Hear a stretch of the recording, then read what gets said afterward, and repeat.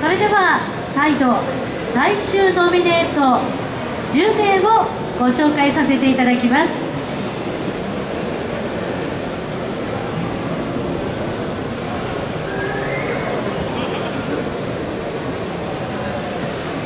エントリーナンバー1番宇野沢ひとみさん、エントリーナンバー2番沖春菜さん、エントリーナンバー3番奥村凛さん、エントリーナンバー4番清水茜さん、エントリーナンバー5番杉浦里奈さん、エントリーナンバー6番杉田千尋さん、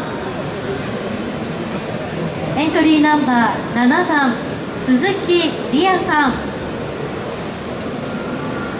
エントリーナンバー8番西村真央さん、エントリーナンバー9番廣瀬麻伊さん、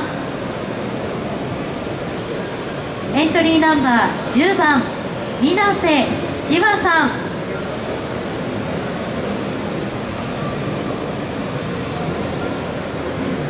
それでは発表いたします。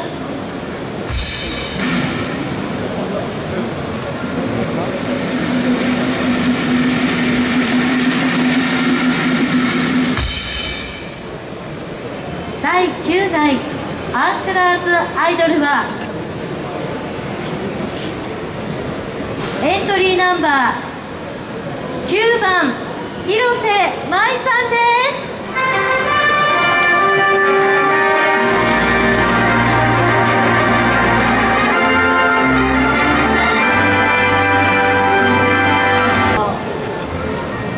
第8代アンクラーズアイドルの滝井さんより行っていただき、ティアラの体感です。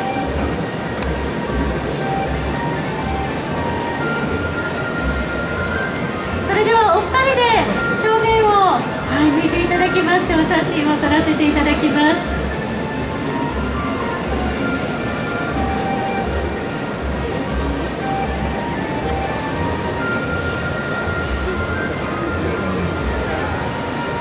続きまして歴代アイドルとのフォトセッションに移りたいと思います。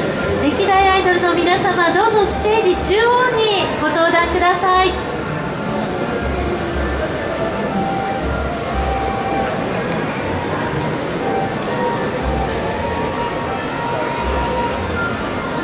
い、それでは中央の方に、皆様どうぞお集まりいただきたいと思います。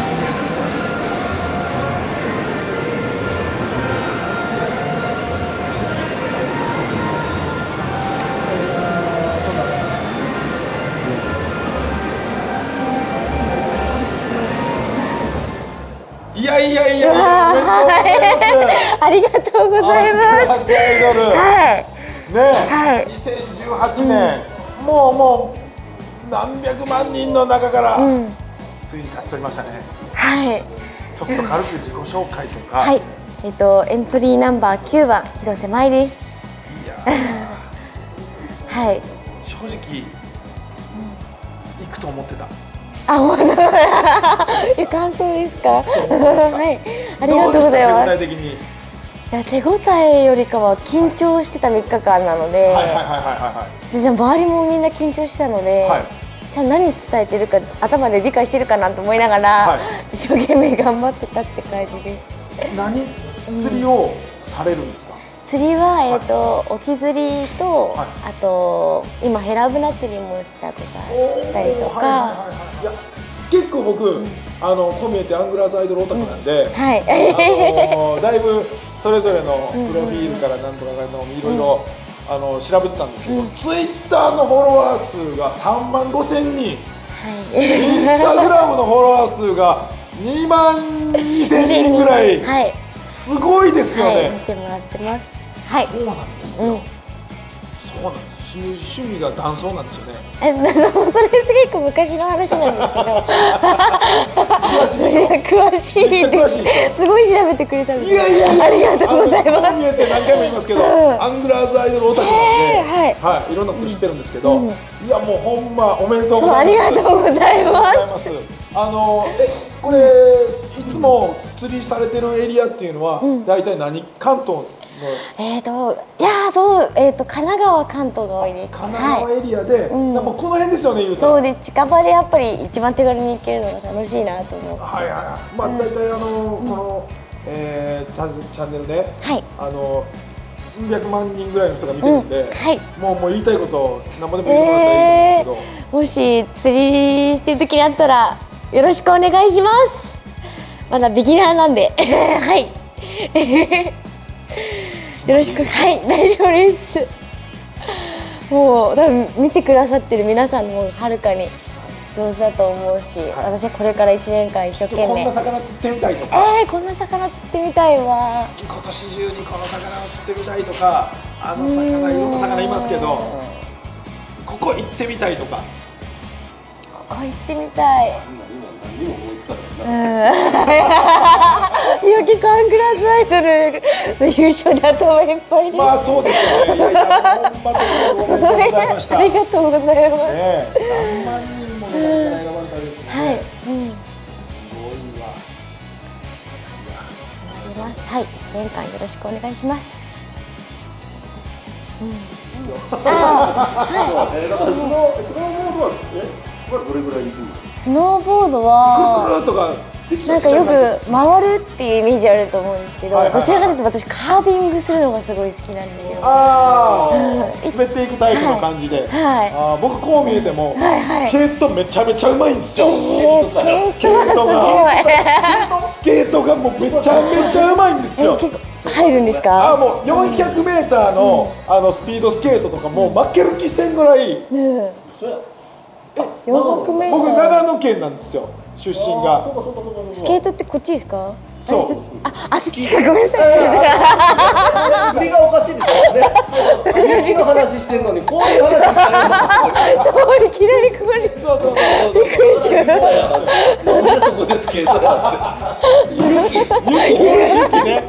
いやスノーボードはでもね、すごいインストラクターになる言うたら、なんかそういう資格かなんか取れる。そうです。バッジ検定を3、2、1って取って、そこから C 級の講習を受けてインストラクターです。インストラクター。はい。もともと海は沖釣り。海は阿蘇サーフィンといたものがすごいんですよね。板系がすごい好きでした。板に乗らしたらもう広瀬前。はい。なんか愛車に乗ったみたいな感じで一緒になって楽しくやりました。やってみたいです。はい。サップ知ってる？知ってます。乗って釣りをする。釣りするんですか？アングラーズアイドル。サップアイドルみたいな。